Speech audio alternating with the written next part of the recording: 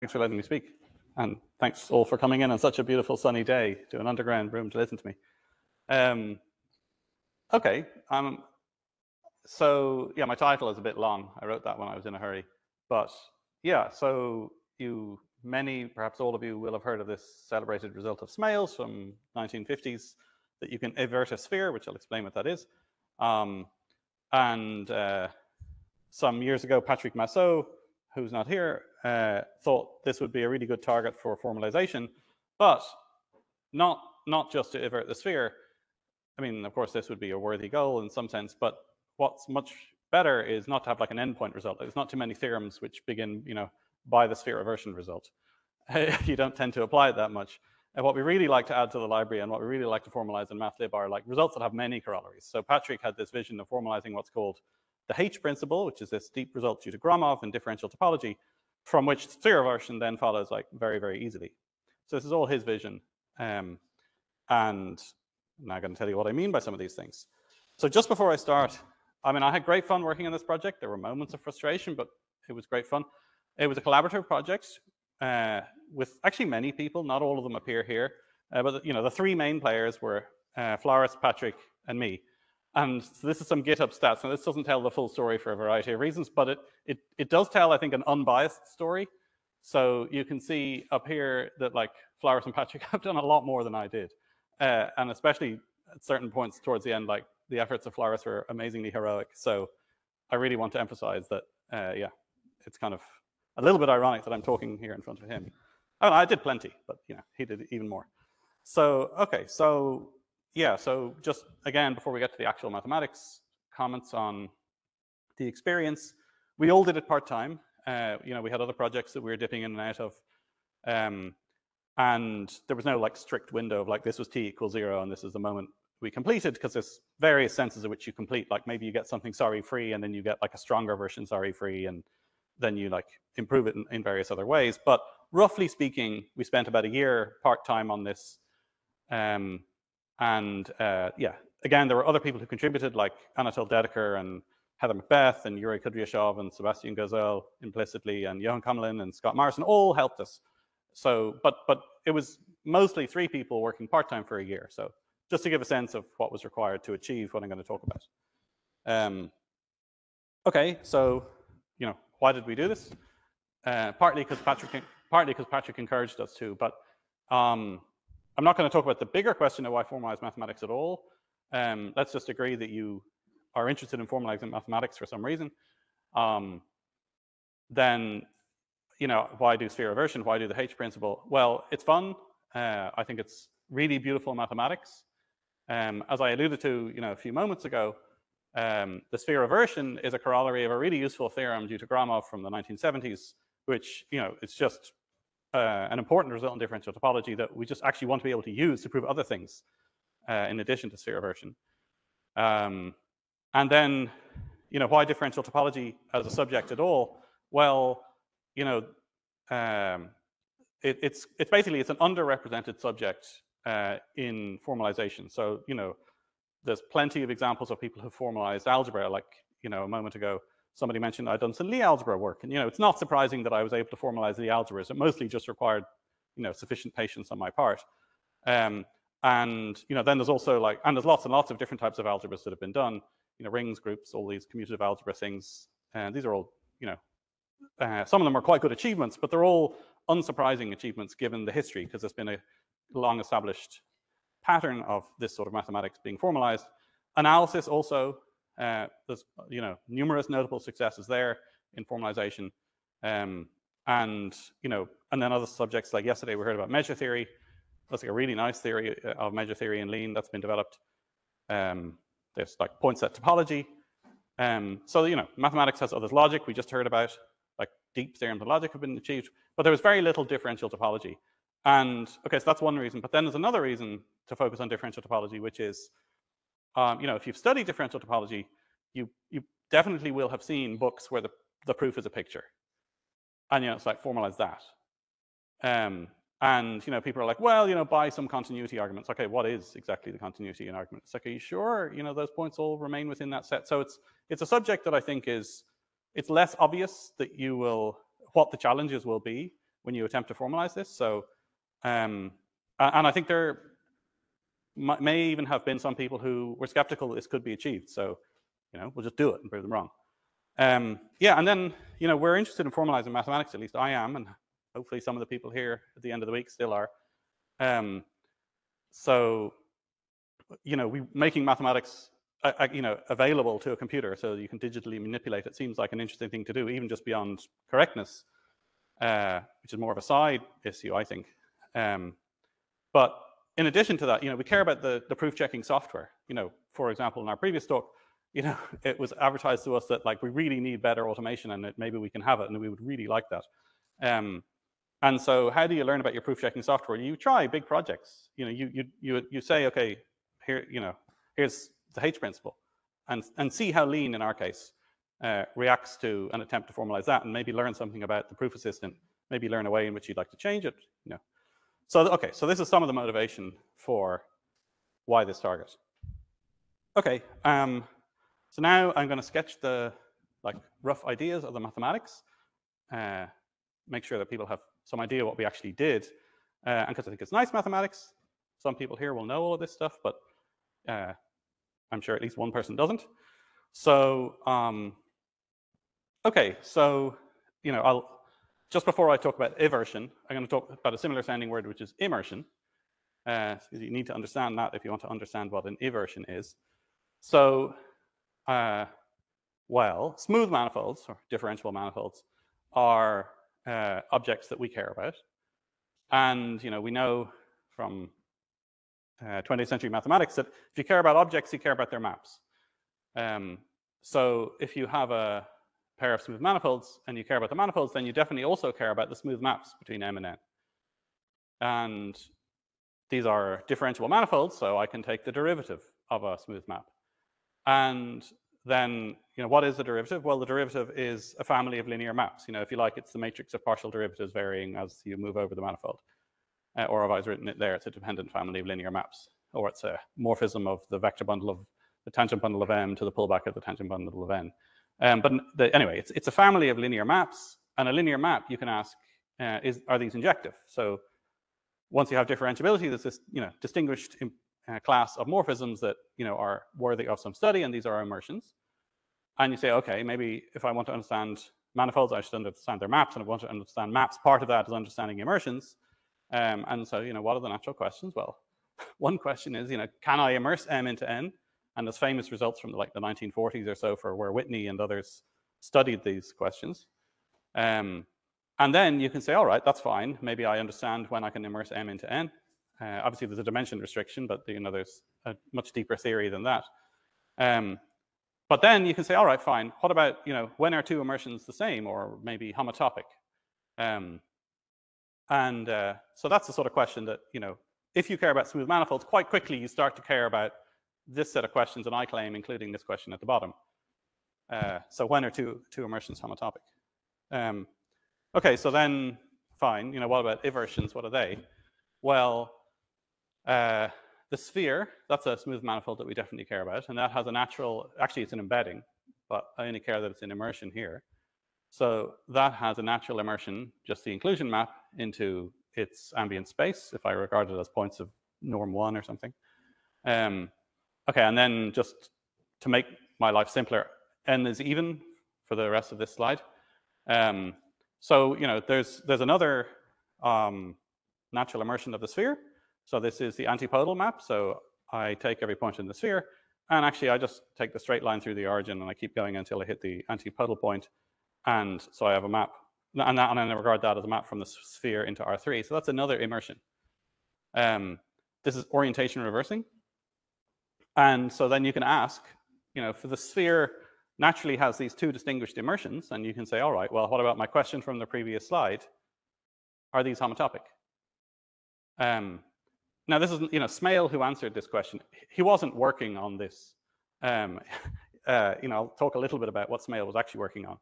And then this fell out as a corollary. But it is a sort of question, it is a type of question you would hope to be able to answer if you claim to have understood the space of immersions between M and N. So you don't directly work on this, but you should if you work on this theory of understanding a space of immersions, so you understand manifolds, in particular, you really should be able to answer questions like this. Like, this is all quite concrete. Yeah. When you say orientation reversing, Yes. the ambient are free. Yes. Not of the sphere. Yes. Yeah, it's like the matrix of this is -1 to the n plus 1, right? Yeah. Okay. Yeah. Yeah. I just felt like it was, I'm sorry, I misread it as saying it was orientation reversing on the sphere. Yeah, no. Yeah. Yeah. Okay. So, yeah, okay. And so then these things have a name, eversion. So an eversion is just a homotopy, or actually a regular homotopy, between the natural inclusion and then the eversion map of the sphere. Okay. So, that's a question. And then, what's the answer? Well, we know since the 50s. So there's a natural topological obstruction. So just the existence of the derivative. So if you have an immersion, and you have, or rather, if you have an eversion, so you have this homotopy of immersions, then you can look at this family of derivatives that you have of that map, forgetting that there even are the derivatives of a map, just as sections of a vector bundle that satisfy the immersion condition. That's topological information, and that puts a topological restriction on the existence of a map that has this as derivative. And so you can do that calculation. I mean, we didn't need to do this as part of our work. Here I'm just talking about like the general mathematical background. But yeah, so there's a topological obstruction to the existence of immersions in all dimensions except for 2 or 6. And then the surprising result is that actually this necessary condition is sufficient. And so in particular, there's this theorem, which was a corollary of Smale's work, which is, in fact, there does exist an eversion of S2 and, of course, of S6. And so with apologies to, this is Lean 3 code, because we did this project last year before we'd converted over to Lean 4. There is actually a project that I, to my shame, haven't been involved in yet, of porting the sphere version to Lean 4 and then hopefully ultimately to MathLib itself. But I just took the old Lean 3 snippet here, since that process of porting sphere version to Lean 4 is still work in progress. So that's why this looks a little bit weird if you're kind of used to Lean 4. So this is a formal statement of Smale's theorem directly above it. So I like to kind of put the informal and the formal side by side, and of course it depends how many definitions I've unfolded in each case. And so this is Smale's theorem. So this from the sphere version project, and colon equals, we have a proof of this. And so it says, there exists a function. Well, I was talking about homotopies of eversions. So that function f there, of whose existence we're asserting, you probably are expecting, instead of the real numbers, the unit interval, right? Because it's supposed to be a homotopy. And if you look at the statement of this theorem, we only care about the behavior of f really between 0 and 1. So just for convenience, we've said, okay, it's actually this. Let's just define this function on all of R. It's slightly easier. It means we can just avoid worrying about endpoint issues. But if we really wanted, we could also say the unit interval. There would be no problem there. Okay, so that's just why we see R there instead of the unit interval, even though this is supposed to be a homotopy of immersions. Okay, so the next line, which is quite long, that's the statement f is smooth. This cont mdiff, this is like continuously manifold, continuously differentiable. The m is for manifold, so in the sense of manifolds. So, the theory of smooth maps, I think I said a little bit about this on Wednesday. First we build it up for maps between between vector spaces, and then we promote that to a theory on manifolds. So here we have manifolds. The sphere is not a vector space, so we need a manifold derivative to talk about smoothness there. So we have cont mdiff, and then you have this kind of junk, I, R. So the first R there is saying, well, we're talking about smoothness over the reals, not over the complexes. And then R, that's the space whose smoothness we're talking about. That's the first argument to F, one line above. And then there's another I, R, R3, and that's saying, again, we're talking about smoothness over the real numbers of what? Well, of R3. And then the bit in the middle that I didn't mention yet, dot prod R2, that's, again, notation for the usual smooth structure with respect to the reals on S2. So that like giant blob is just saying, look at smoothness with the usual smooth structures. And that does actually need to be expressed formally somewhere. Today, and at the time this was written, we're still explicit about that. Maybe some future day we'll like redefine our notation so that you have to be explicit only if you don't want the standard smooth structures. And then this statement will be a little bit simpler. The next to infinity is like, how many times continuously differentiable are you? Infinitely many times. And then what are we talking about? Well, f. Okay, so there exists this family of maps from the 2-sphere into R3, which is smooth. F at 0, so this is where the lean 3 weirdness comes in because we have a lambda. Actually, I think this is still valid lean 4 code. We just stylistically don't use it. Oh, right. The lambda's allowed, but the comma should be a map too, yeah. So f at 0 is the inclusion, so that sends x to x. F at 1, that's the antipodal map, sends x to minus x. Okay, and then what about this family of spaces? Well, it's an immersion for all t. In fact, as it turns out, even for t outside the unit interval, but who cares about that? Okay, so that's up there just to give a sense of like, at least at the time that we did this, that's how this statement looked formally. And we have complete sorry-free proof of this. And then, okay, I thought just for fun, probably most people have seen the not very nice video that Bill Thurston had created in the 70s, which actually exhibits a sphere reversion and gives some visual explanation of what the immersion condition should look like physically. So I thought it would be fun just to share this for 1 minute. So let's see. Probably that's a goodish place. Okay, so this is my, how could I not share this beautiful video? Oops. Yeah. Okay, so the idea is you've got the 2-sphere. It's made of this material represented by this golden sheet in this picture. And so the video first is going to show you what are the rules of the game, forgetting about for this material. So you can pass it through itself, you can bend it, but if you tear it, you lose and the material disappears. You can again pass it through, but if you crease it, this is the immersion condition, it also disappears. And so then, the question is, we have the sphere, now we want to try and turn it inside out. We want to continuously deform it into the antipodal map. So you're we're trying, haven't yet tried to pass it through itself, but okay, we can do that. That looks like it's pretty good, except obviously we're going to eventually get a crease and we lose. Okay, so let's try again. Maybe, we try and concentrate. No, we're going to get a smaller crease, but we still get a crease, so we lose again. So at this point, you begin to think, oh, maybe I can't do this.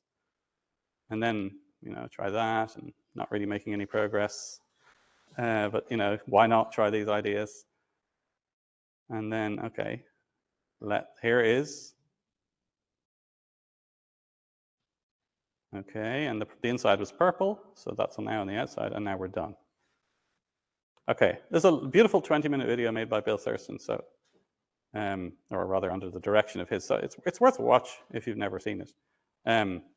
Okay, so then, basically our challenge was formalize that. And if you've just started doing lean, it's not going to be totally trivial. Okay, but as I said, actually, if you really, again, the history here is Smale understood the spaces of the homotopy type of the space of immersions between two manifolds. And as our corollary got smooth, the existence of an inversion, he didn't actually construct an inversion. He just knew that one must exist from his understanding of the homotopy type. And that video was made when somebody actually constructed an inversion. And, as you may or may not know, there are now several inversions of the sphere have been constructed. And so if you really just wanted to formalize this theorem, there's a kind of a boring piece of work that you could do that, I wouldn't personally be all that excited about, which is there are even algebraic inversions of the sphere that clever people have come up with. So you could actually write down the algebraic expressions that are an algebraic inversion of the sphere, and you could then just formally verify that it satisfies the conditions of being an inversion, and you'd be done. So we did not do that. Instead, we said we're going to do the Smale approach. We're going to prove a theorem which just tells us about the homotopy type, of immersions, and then as a corollary, we'll get the existence. Okay, so what was that theorem? Well, it's a theorem due to Gromov from the 1970s. So I will tell you a little bit about that theorem. So it is not just about the two-sphere and R3, of course. It's about maps between any two smooth manifolds, M and N. It's also about parametric families of maps. So if you care about maps from M to N, but you have some other parameter space P, in our case, this is actually the unit interval, then this theorem will apply to families of maps. So in other words, smooth maps from P cross M to N. It's relative. So if you have some distinguished closed set inside your family, so inside P cross M, then you can deform your family of maps while keeping it constant on this prescribed set C. So it's a relative theorem. For us, that relative set is going to be like a little neighborhood of the endpoints of the interval. So our P cross M to N, that's going to be like the unit interval I cross the two-sphere into R3, and C is going to be like a little neighborhood of the endpoints of the interval crossed with this sphere. So we're going to hold constant the immersion that's the inclusion. We're going to hold constant the immersion that's the antipode. That's our family of maps. And then we're going to get a homotopy between those. We're going to deform relative to those. And then we're going to learn about the existence of the immersion by just actually taking the value of that homotopy at its end. Okay, so Gromov's theorem is general for any manifold. It's parametric for families. It's relative. You can prescribe behavior in a set. We need, so far, the parametric and relative we actually need. It allows control. I mean, we didn't necessarily care about this, but also you can, you're going to deform your map. So you're going to start with a candidate solution, which you're going to deform into a true solution. And it allows you to say, I only want to deform it, by at most epsilon. You can dial that down as low as you like. And then, also, it's not just a theorem about immersions. So it's a powerful theorem. Okay, so what if it, it's kind of clear how it generalized to be parametric and relative and have this allowing control, so you deform as little as possible and any manifolds. But when I say generalizes beyond the concept of immersion, again, maybe somebody knows, but what's that generalization? Well, the idea there is you say, okay, so I'm going to go back from manifolds just to vector spaces, just to simplify things for the purposes of giving the idea here. So imagine you're considering a map of vector spaces, F from E to F, and you have some relation that you care about, so a subset of E cross F, and you then say, okay, I'm looking for functions that solve that relation. This is like trivial kind of logic level stuff. And it's like, okay, well, that's a function from E to F, and I'm saying that function solves that relation if, x f of x is in that relation for all x. Okay. So then Gromov says, fine, what about if you have a differential relation? So, and this is, of course, there can be nth order differential relations. So let's just go to first order. So a first order differential relation is a subset of E and F, and then also Hom EF, that's the linear maps from E to F. In other words, it's the place where the derivatives of maps from E to F live. And then you say, okay, now a differentiable function from E to F is a solution of that relation if, well, it's, x, fx, f prime of x belongs to the relation for all x. And, what's an example of a differential relation?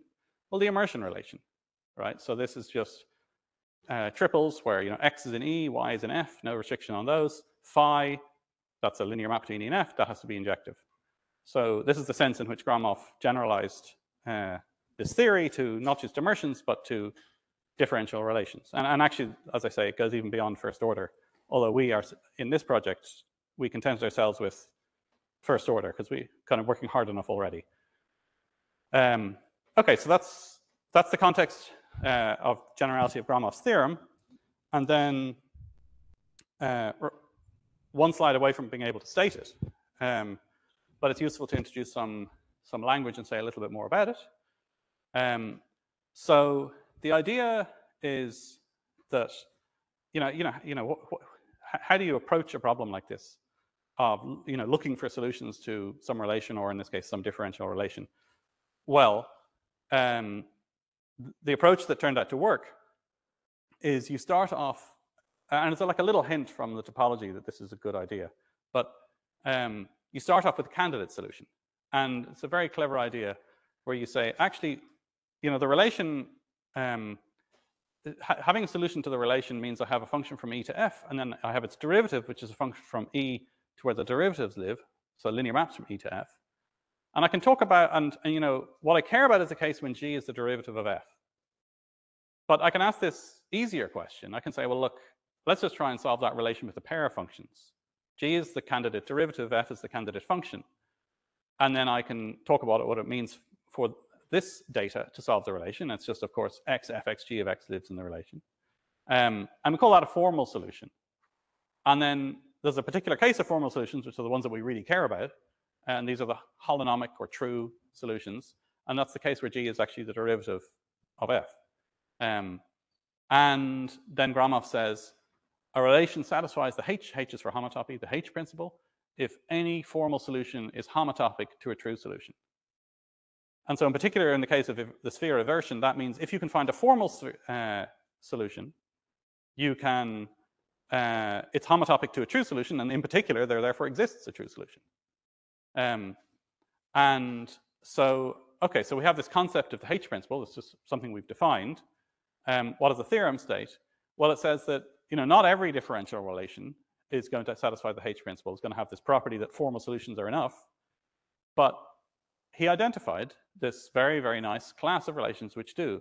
So if the relation is open, right, it's just a subset of some spaces. So if it's an open subset, and if it satisfies a convexity condition, which I'll say a little bit about, but unless somebody especially wants me to dig into the details of precisely that definition, I'll leave it. So as a topological condition needs to be open, there's a convexity condition, so this geometric condition, and that's it. Any differential relation, as long as it's open and satisfies this really neat convexity condition, then the H principle holds. So immersions in positive codimension, so S2 to R3, that's positive codimension, so that works. They easily are seen to be open and satisfy the convexity condition. And therefore, if you want a true immersion, or rather a true aversion, by Gromov's theorem, you just need a formal solution. And a formal solution is fairly easy. So that's how that's roughly how the argument goes at the informal level.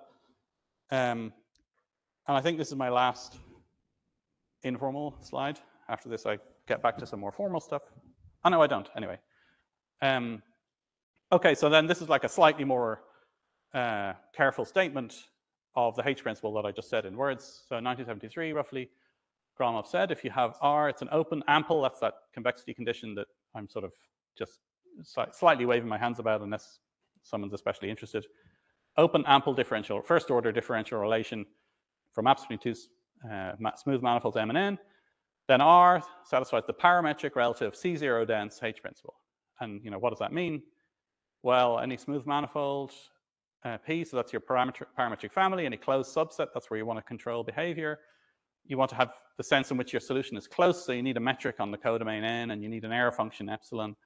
And now you have your candidate family of solutions, F0. So these are formal solutions. So these will all be maps from P cross M into N together with a candidate derivative.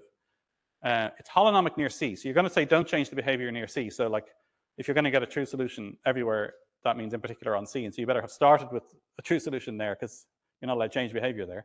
So you have to be holonomic on C.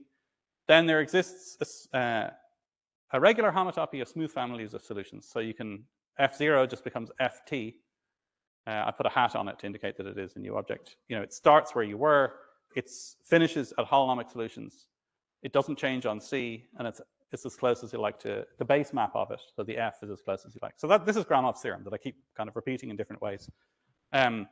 This slide is mostly here because, of course, we have a formal statement of this in the sphere inversion project, and I want to show you how this looks in lean.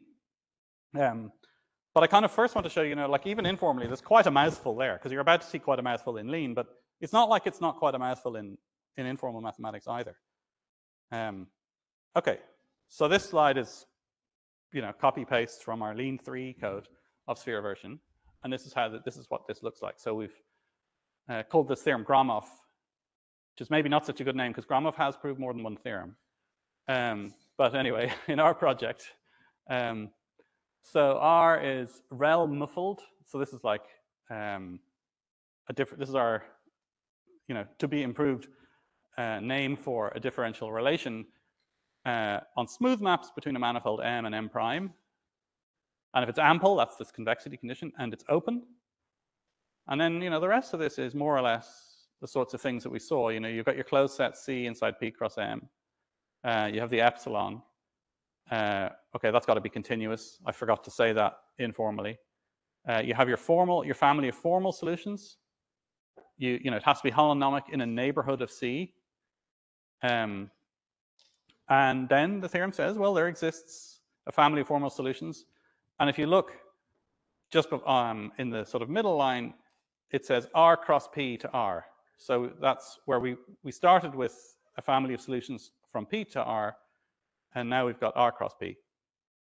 And then it satisfies various conditions. It agrees at 0, it's holonomic at 1, doesn't change on C, and then the very last line, the distance is less than or equal to epsilon of the base maps. So, this is, and this is proved completely, sorry, free and lean. And, it's quite a lot of work, but, it can be done. And even this statement actually could, we have room to optimize this further, but it's not so hard to read. Okay, so, that's part of my point already made, which is just, you can do differential topology in lean. And this is what it looks like at the moment. I think it'll look even better in, the coming 6 months and year and so on. All right, so I've stolen the idea for this slide and the next one from a very nice talk that Patrick gave, which I'll link at the end. But I thought I thought Patrick was right and that's why I stole it. That it's worth giving a sense of like how convexity arises. So far it's just been this geometric condition that needs to be satisfied by your differential relation for the theorem to hold. But how does it actually arise? And so this is like the simplest toy example where you can see that maybe convexity is a sort of geometric property you're going to have to care about if you are interested in this theorem.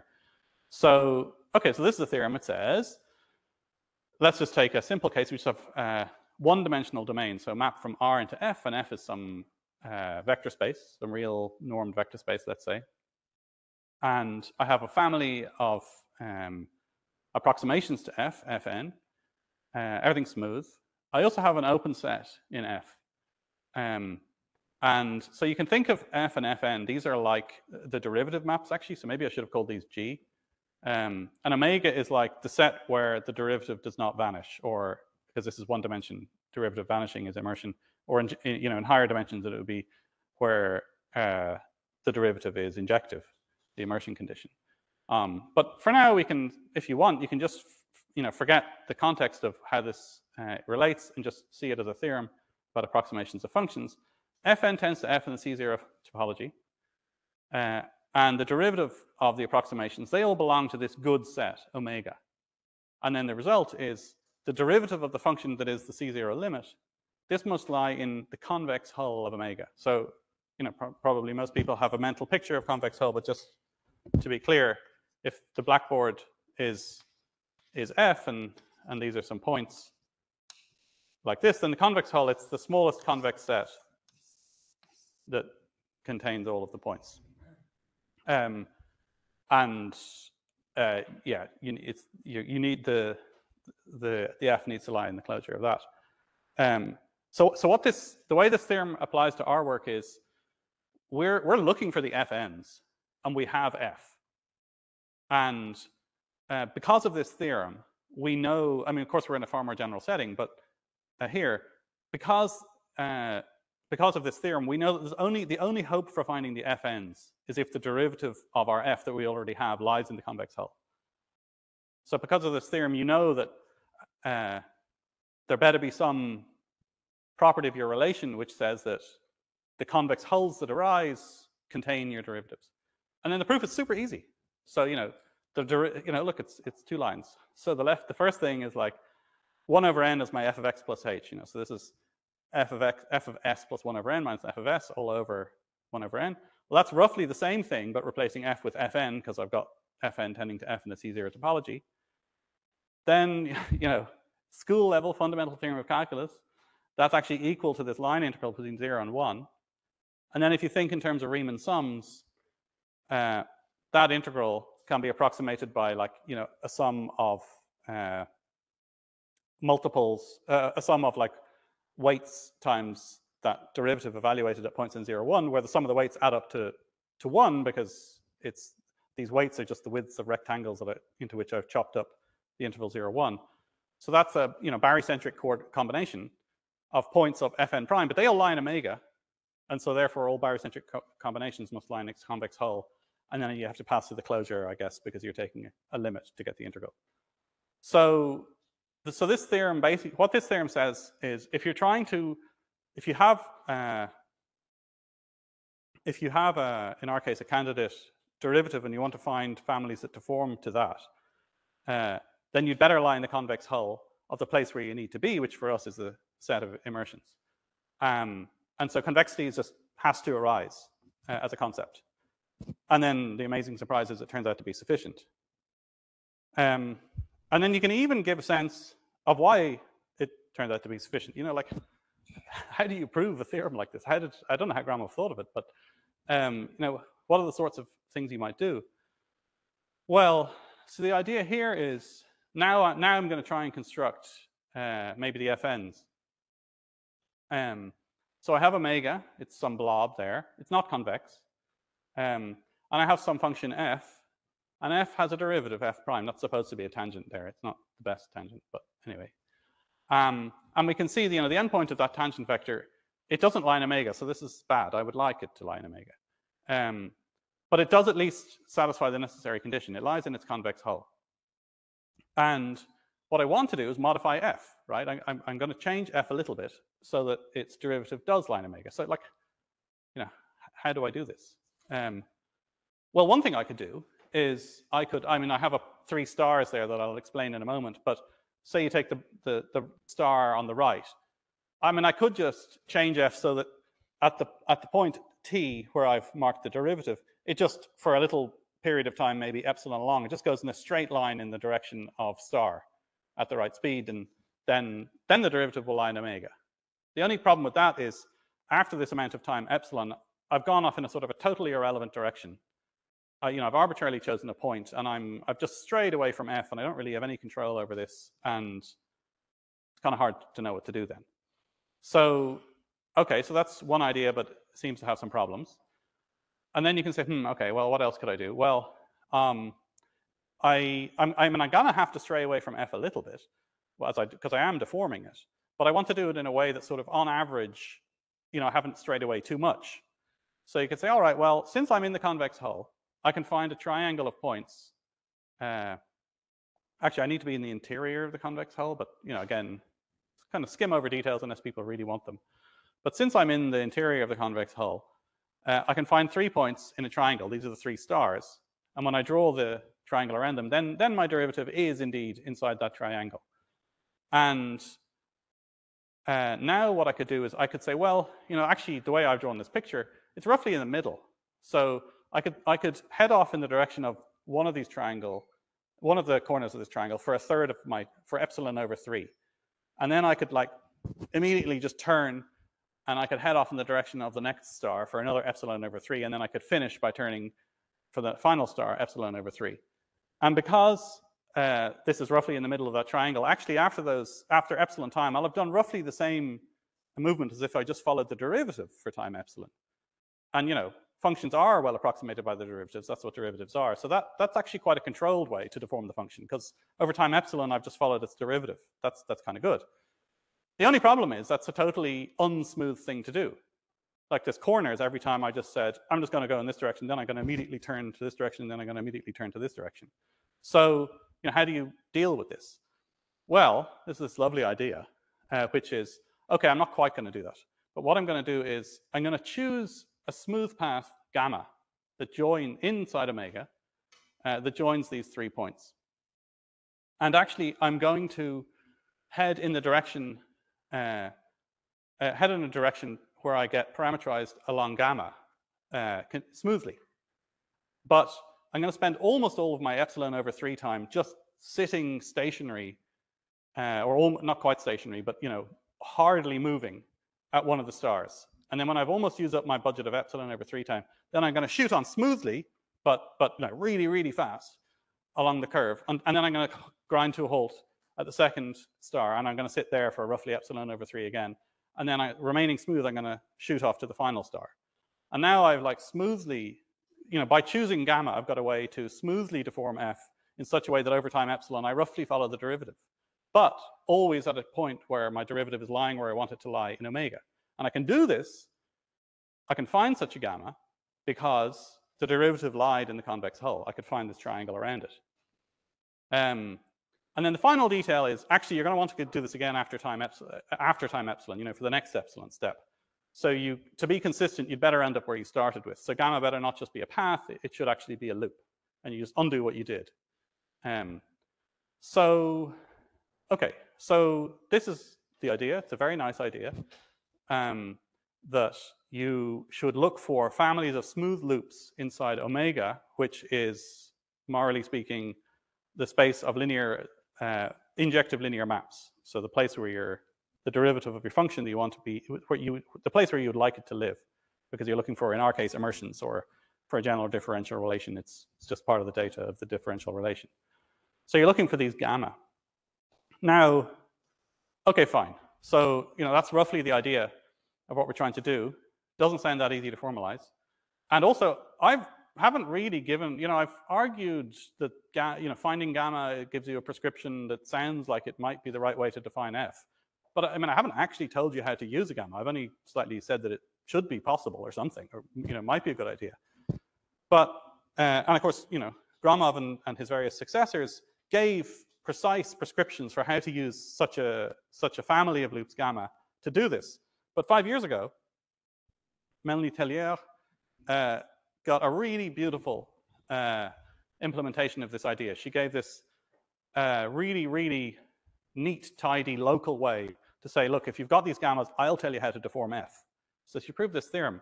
And it's really easy to prove. It's really hard to think of this statement. But once you have it, so it's really easy to prove. So Patrick, I think, noticed this, and he recognized that this was like simultaneously, quite a big innovation in the theory of convex integration that was, coming up to 50 years old at the time. And also, a really promising avenue for formalization. So I guess, I'm slightly guessing at Patrick's motivation here, but I think Tellier's breakthrough of this very, very nice implementation of convex integration was part of the motivation for proposing this project. Okay, so I'm not going to say too much about this theorem, partly for time reasons, and you're probably slightly sick of me waffling on. But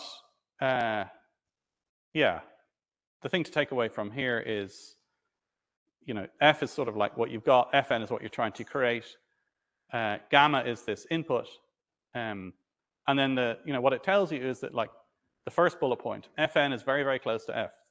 That's good. That's our C0 close.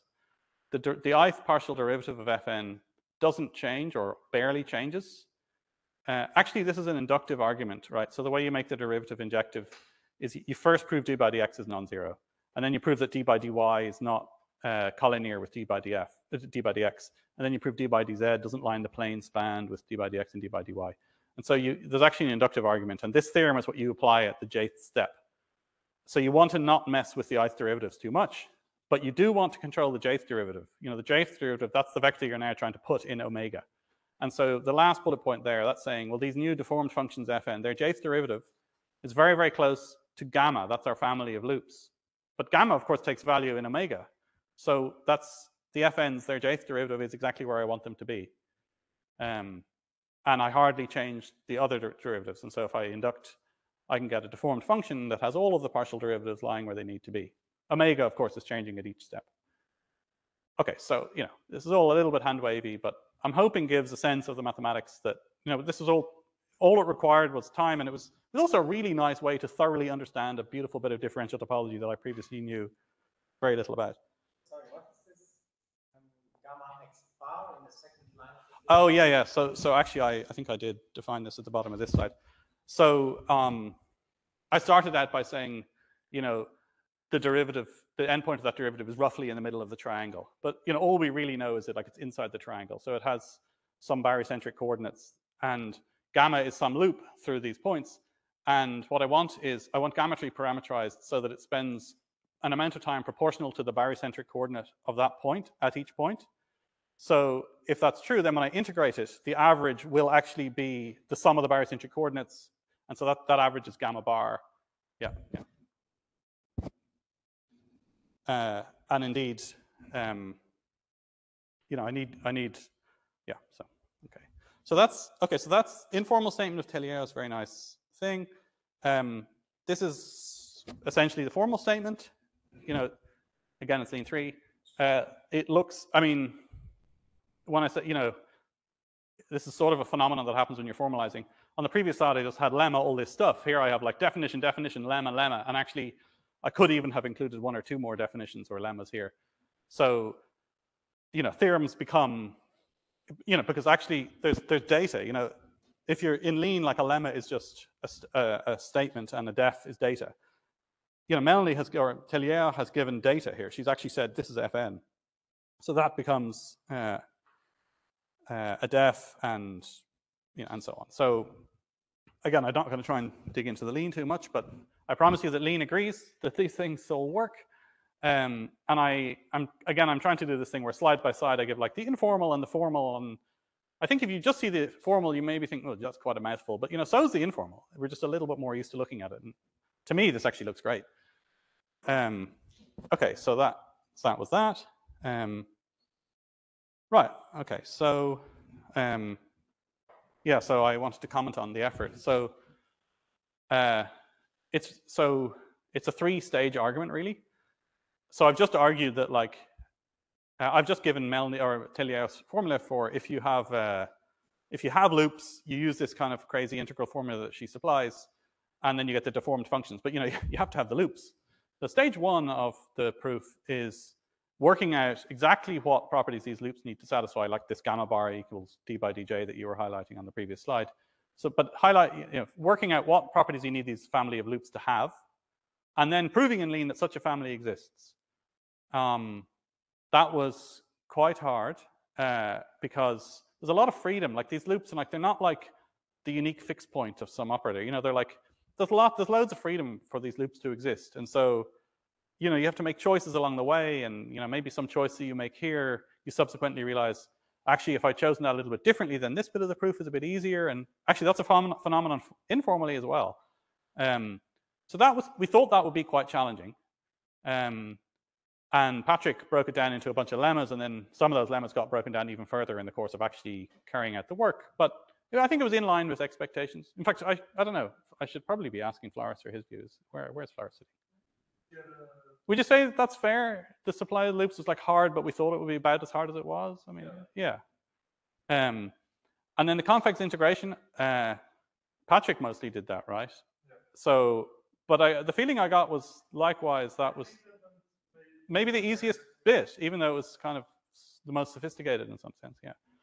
But then the globalization, which was, you know, I've slightly waved my hands back and forth between the case where I'm in a vector space, which of course in my head is like the coordinate patch of a manifold, and in the manifold.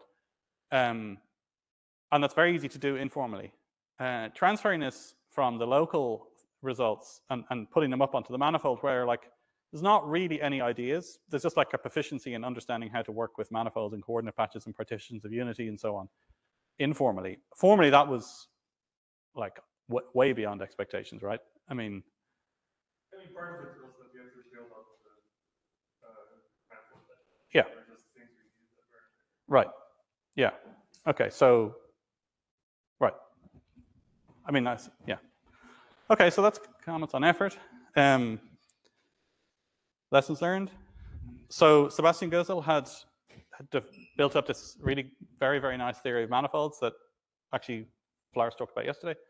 I mean, Sebastian's a brilliant mathematician, so I would have expected it to work. But you know, you never know until you use something if it really does work. So there can be subtle awkwardnesses that you know you only discover when you use a theory. So that was a big learning. It's like, no, the manifold library works very, very well. I mean, maybe as we were saying a moment ago, we had to add to its API as we went, but the theory is very solid and works very well, and that's really encouraging. We can formalize non-trivial results in differential topology. You know, my null hypothesis was yes, we definitely can, but still, it was an open question. I think maybe point 3, I'm overstating things a little bit, but I was a little bit surprised at the amount of effort that's required to get smooth fiber bundles working. But anyway, they're definitely trickier than I was expecting. Point 4, I think, is really worth emphasizing a lot. So, in MATLib, we have everything in one place. We have only one definition of everything, and everything's mutually consistent. So that's, a monolithic library.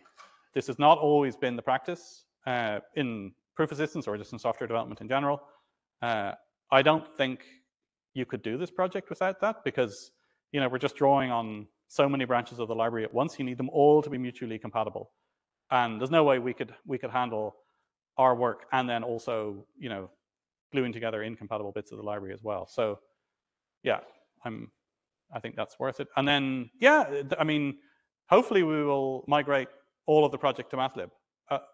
A lot of the work, like some of the work we just said, oh, we need a theory of convexity, and we just developed that within MATLib. So that was like work for a sphere version project that never actually arrived in the sphere version repository because we just worked directly in MATLib.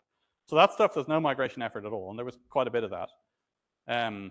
And then there were also results that we added to our projects and then we've subsequently migrated, but there's also a moderate legacy of stuff that we should still migrate. But even with what's been migrated so far, I think there was like, the filter library got lots of small lemmas added and definitions, and point set topology likewise, and calculus and convolutions, barycentric coordinates, convexity, bundle theory, all of these parts of MATLib already, even without any further migration efforts, have benefited. So, that's another reason I just like doing these projects. People who don't care about your project, unknowingly get benefits because the library as a whole gets better. And then we saw one of these, or was it yesterday? But this is up here. I mean, it's a sort of a nice picture, but it's up here mostly to remind me to emphasize how good a proof assistant can be as a collaboration aid. So each of these green nodes and these boxes, I mean, this is a manually maintained graph. It'd be nice to have an automatic one. But each of these is like a definition or a non-trivial lemma that we had to prove. And they're all stated formally very, very carefully. And, there were lots of green means you're finished. This graph was entirely blue or white at some point. And it's very, very convenient to have, this, to know what your co-authors have already done. I mean, of course, we talk to each other as well, but, you can, and if they say, oh, I'm working on this bit of the construction of loops, there's a formal statement of it. You can already start using it and just wait till they later fill it in. So yeah, it was a really great aid to collaboration. And also Patrick Massot, who proposed the project, built the software that generates this and hooks it up automatically to an informal proof and to the formal proof. It's quite a nice system, and it's been used elsewhere, but it was first built for this project. Yeah, and then there's some additional resources. So like we wrote a paper about this. There's a website, which I think has got a lot of good material on it, mostly built by Patrick. There's some previous talks, which I watched before I made my talk, and you'll see I've borrowed some ideas from them. Yeah, and so these are links. Maybe if I put my slides somewhere, they'll be clickable. So yeah, and that's it.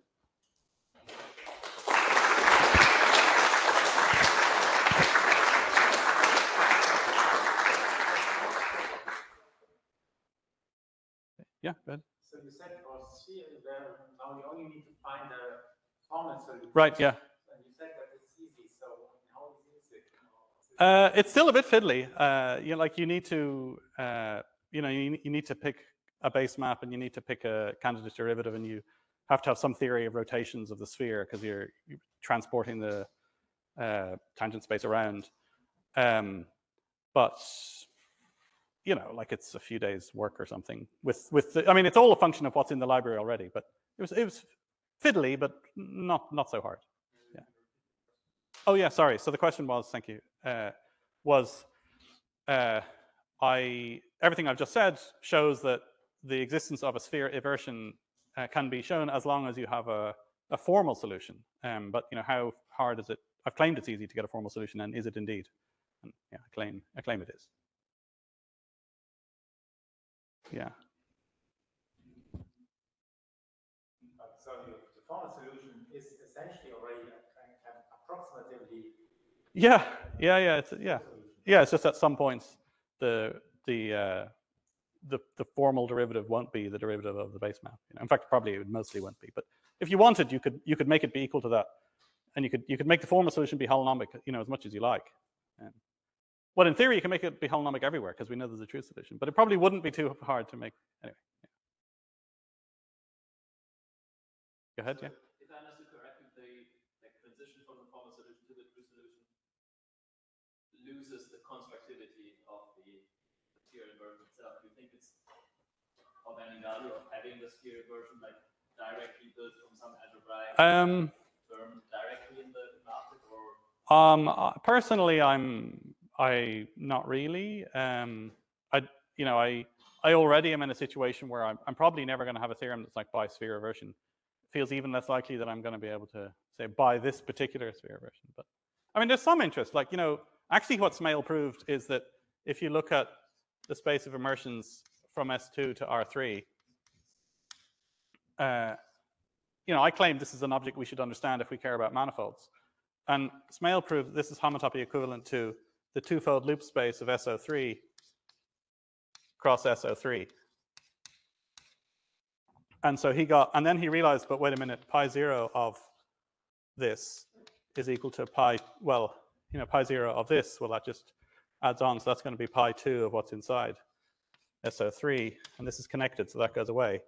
And that's 0. And he's like, oh, this is connected, so this is connected. And so that's the result. So that's fine. But, you know, then you can say, well, what about pi 1 of this? So pi 1 of this is, well, it's going to be pi 3 of SO3, so that's going to be Z. And then pi 1 of this, that's Z2. And so I guess you could ask if you can deform some of, you know, this is a few different immersions. You could ask, you know, about deforming them. So there's maybe some questions related to the explicit immersions that might be slightly interesting, but no, mostly I'm not interested in explicit immersions. You could automatically generate the video from. Yeah, you could. Yeah, yeah. I mean, the video doesn't really. I love the video, right? That's why I chose to spend some time on it. But it doesn't actually prove anything. I mean, who's to say there wasn't a crease inside, you know, that none of us could see? We just have to trust that Thurston, you know. Yeah. Okay. I'll take just good. Yeah. Go ahead. What applications of Gromov's H principle do you foresee? This is not my field at all. Actually, it's a great question. I should have a prepared answer. I don't know. What other differential relations come up, and what I don't know. Yeah. Sorry, I should have a good answer there, and I don't. It's a very Patrick or maybe Flores. Do you have anything in mind? It's also not my field. Yeah. I think the Butler conjecture proves it from H principle. Being dimensions different from. Oh, really? I think so. I think Smale in fact proved it. Oh, yeah, that's right. Yeah, the H cobordism or something. Yeah, but I don't know how. I don't quite know the. I mean, it's not quite. Yeah, I mean, not quite sure how close those things are, but I do know that the same person did it, so there probably is a link. But yeah. And sorry, you had a question again. Yeah, I'm not even sure whether my question really makes sense, but I was thinking, so all this was done in the for C infinity world. Does something similar exist in an analytic world? Oh, I don't know, but I mean, I doubt it, just because you've no partitions of unity and things are much more rigid, and this is about things being flexible. So, yeah, so I presume not. Yeah, I mean, as you say, the spaces themselves would have to change, but yeah. Just realized I forgot to repeat all the last few questions. Sorry. Okay. Say again. I have done none of it. To my, yeah. So I probably will help, but I've been too lazy. So, yeah. Okay. All right. Thanks very much.